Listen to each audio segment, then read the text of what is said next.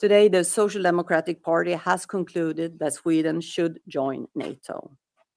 Our 200-year-long standing policy of military non-alignment has served Sweden well.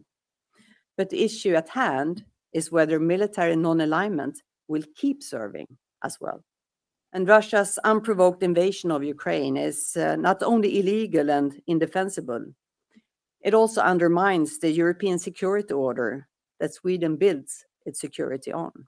Sweden is military non-aligned, but we are not a neutral country and have not been for many years.